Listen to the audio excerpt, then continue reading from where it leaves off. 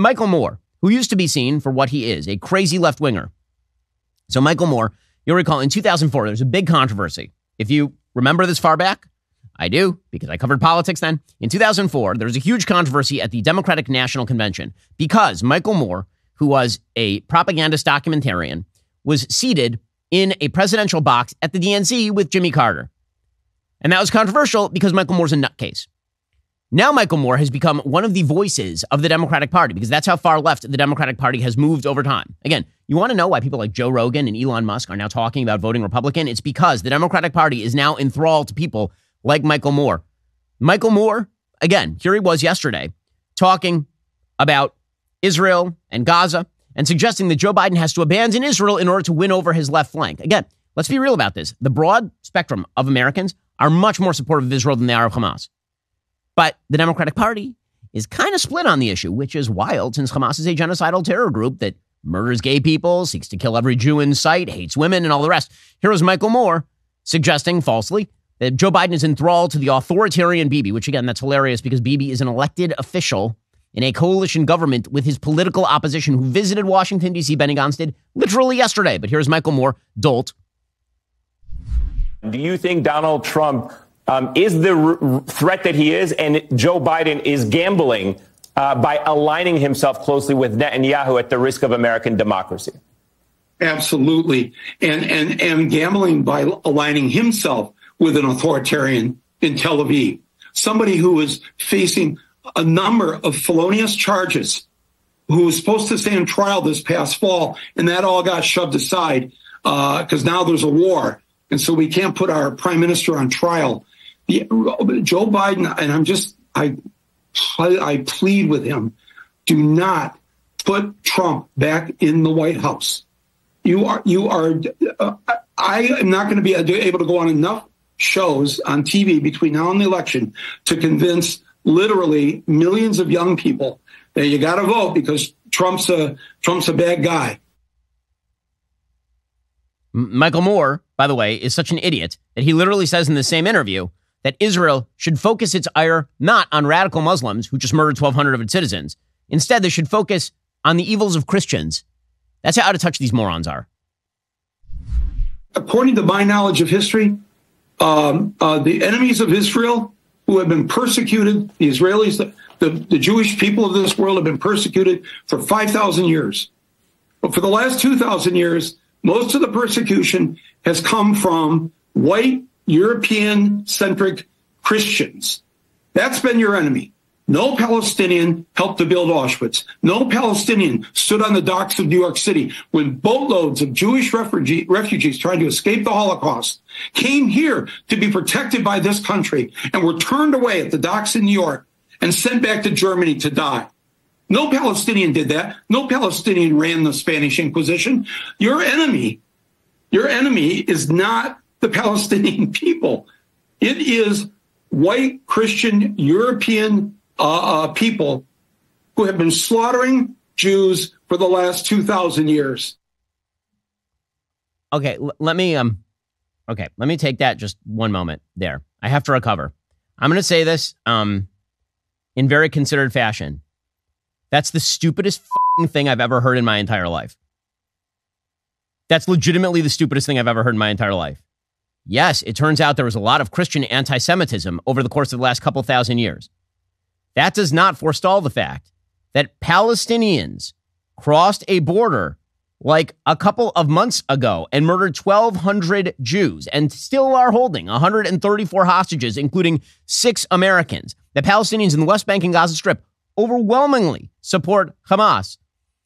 That the greatest threat to Jews on planet Earth right now is Palestinians and their supporters. That is just a fact. There is no other. That's simply true. It doesn't mean that every single Palestinian is a terrorist. It doesn't mean that every single Palestinian wants to kill Jews. It does mean that a huge number of Palestinians do want to kill Jews, and a huge number of Palestinians support terrorism. That does not mean that civilians should not be treated as civilians, but that happens to be a reality. Folks, I've been talking about that Helix sleep mattress I've got at home for literally years. It's the gift that keeps on giving. My days are incredibly full. They're kind of stressful. I have many, many children and lots of other responsibilities, which means at the end of the day, I need to get on the mattress and go to sleep. which is why I like my Helix mattress. It was made just for me. If you haven't already checked out the Helix Elite collection, you should. Helix harnesses years of mattress expertise to offer a truly elevated sleep experience. That Helix Elite collection includes 6 different mattress models, each tailored for specific sleep positions and firmness preferences. And if you're nervous about buying a mattress online, well, you shouldn't be. Helix has a sleep quiz. It matches your body type and sleep preferences to the perfect mattress. Because why would you buy a mattress made for somebody else? I took that Helix quiz. I was matched with a firm but breathable mattress. I love it. My wife loves the mattress. We're big Helix fans at the Shapiro home. Plus, Helix has that 10-year warranty. You can try it out for 100 nights risk-free. They'll pick it up for you if you don't love it. But again, that's not going to happen. Helix's financing options and flexible payment plans make it so a great night's sleep is never far away. Right now, Helix is offering my listeners 20% off all mattress orders plus 2 free pillows. Go to helixsleep.com/Ben. That's helixsleep.com/Ben. It's their best offer yet. It's not going to last long. With Helix, better sleep starts right now.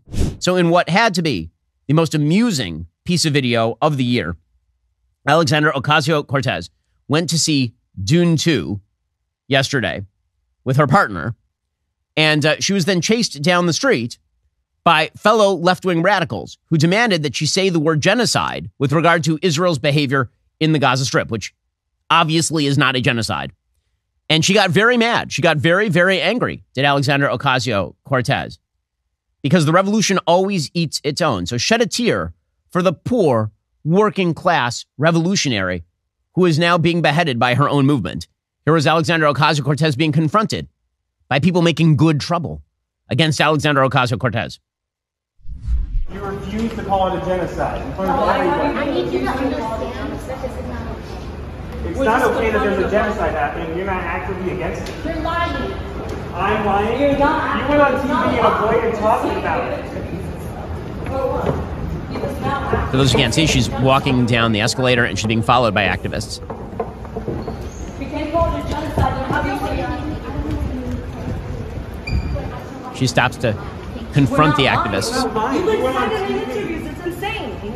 You haven't been calling it a genocide. Don't tell me I'm lying. Then just say it's a genocide. Just say it. Over 30,000 people are dead, AOC. You can't just say it for once. Just say the word. That's it. That's all we want you to say. She's starting to lose her temper. You're not angry about people confronting the public when you can't call it genocide. Over 30,000 people have died. They're still following her down the street. Okay, stop. And then her husband turns around and says, stop. That's it. Cut it, and you're going to cut this, and you're going to clip this so that it's completely out of context. I already said that it was, and y'all are just going to pretend that it wasn't over and over again. It's f***ed up, man. And you're not helping these people, and you're not helping them. You refuse to. You're not helping them. You're not helping her. She's so mad. Oh, man, maybe she'll break into a dance number now. Alexandra Ocasio-Cortez, your genius leading light of the revolution inside Congress. By the way, we should recall that it was AOC who back in 2020 tweeted the following, quote, "The whole point of protesting is to make people uncomfortable. Activists take that discomfort with the status quo and advocate for concrete policy changes. Popular support often starts small and grows. To folks who complain protest demands make others uncomfortable, that's the point." Ooh.